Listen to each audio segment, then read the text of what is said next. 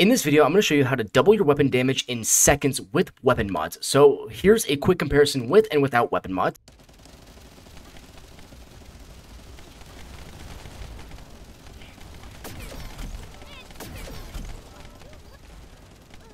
Alright, so as you can see, I've been using the Tamer machine gun. This is level 100 and the DPS is 157,000. So we are going to double it now with a few mods. The first one I recommend is Rifling Reinforcement. This will increase your firearm attack by 30% if you max it all the way. Next is fire rate up. If you max all the way, you get 25% more of your fire rate, so you're basically dishing out more damage per the second.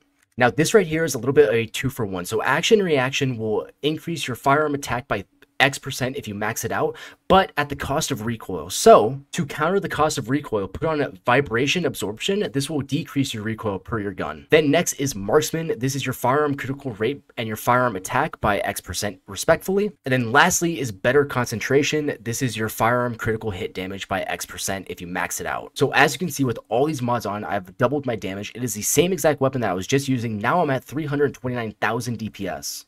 But just using the basic mods isn't enough because you actually have to upgrade them. So what you guys want to do is you guys want to come to the town and you're going to spawn up here. You want to come all the way to the left side over here where this module master guy is, and you want to run up to him.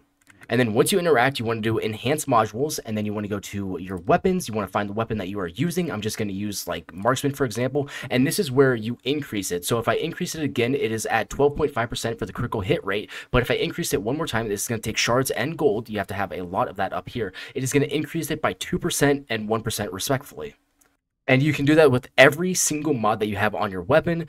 So obviously if I increase vibration absorption one more time, this is going to decrease the recoil by 3% more. Enjoy the double damage. If you guys did enjoy this video, make sure to let me know by leaving a like, comment, and subscribe. We'd very much appreciate it. I'll catch you guys all in the next one.